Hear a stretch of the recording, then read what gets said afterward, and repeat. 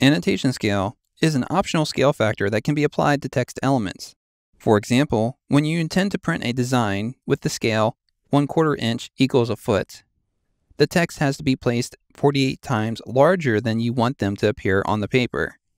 So, if the text height on paper should be 1/8 of an inch, the text height in the same design must be 6 inches. The annotation scale can take care of this. First, set annotation scale for the model in the Model Properties via the Models dialog or from the ribbon, located in the Utilities ribbon tab in the Drawing Scale ribbon group. Optionally, apply annotation scale when you place text in the model by turning on the annotation scale lock. And applying annotation scale will ensure that when the scale print is created, annotations are set to the correct physical size.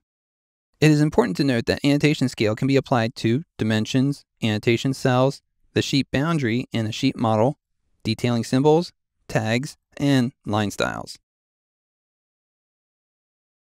Let's begin by opening the proposed restaurant DGN file.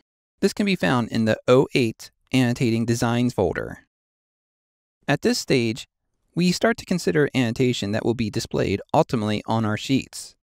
Along the ribbon, from the Utilities tab, in the Drawing Scale ribbon group, let's verify that the annotation scale is set to 1:50. This scale has been predetermined to be a desirable scale. However, we will change the scale for a moment. So let's go ahead and click on the Annotation Scale drop-down menu, and here we'll set the scale to be 1:100. While there are just a few text elements that exist in the file, you can see how the annotation scale can influence the size of these annotative elements. So now that we saw the influence of changing the annotation scale to 1:100, we are now going to set the annotation scale back to 1:50.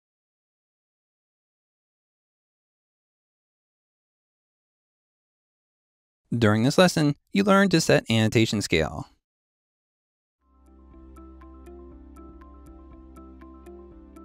If you found this video helpful, please give it a like. If you want to see more such series, consider subscribing to our channel. Thank you, and see you next time.